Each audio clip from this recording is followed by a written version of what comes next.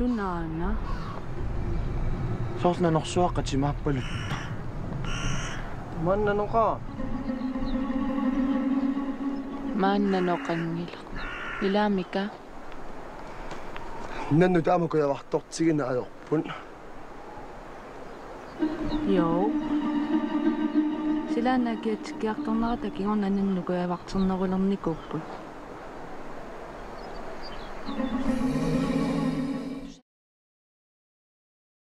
Kista is right.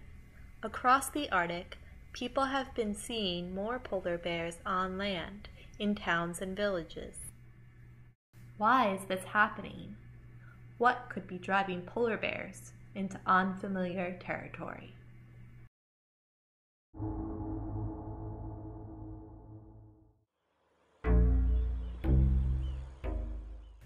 For people in Arctic communities, it may seem that polar bear populations are on the rise.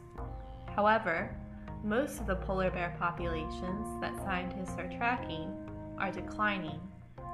So there are fewer polar bears overall, but more bears coming into towns.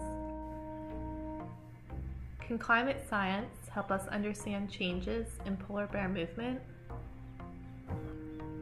To answer this question, we should review a few things about polar bears. Polar bears mainly eat seals, and to hunt seals, they need sea ice. On the ice, they patiently wait to capture seals that come up to breathe.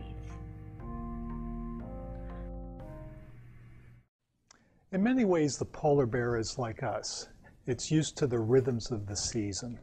In the fall, the ice forms, and once it gets thick enough, the bears can go out and hunt for seals. And then through the winter, the snow falls, and the ice moves around, and it's a good platform for them to live on. And then when spring goes into summer, the ice melts away, and the bears either have to go further north into the central Arctic or come ashore for a few months. But those rhythms are changing. There's changes occurring in the Arctic sea ice cover as there's more and more melt in the summer. And as a consequence, melt starts a lot earlier, and the ice is gone, and the ice is retreating further north. And in the fall, it freezes up later and later. Let's look at an example. Here are Ruth and Evelyn. Every night at 6 o'clock, they go to their favorite restaurant to eat. They know that the restaurant will be open when they're hungry. For the polar bears, this is like heading out on the sea ice to capture a seal. Now imagine that when Ruth and Evelyn go to the restaurant for dinner, the restaurant is closed. They have no access to the food inside.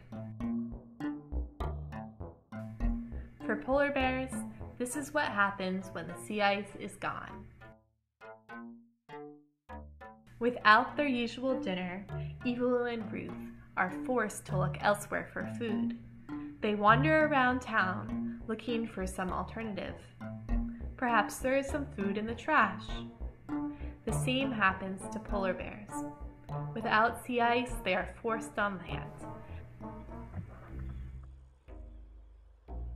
The bears wander around, looking for food in unusual places. Often, they are attracted to human communities by the smells of meat and trash. As sea ice continues to melt earlier and freeze later, polar bears are forced to spend more and more time on land.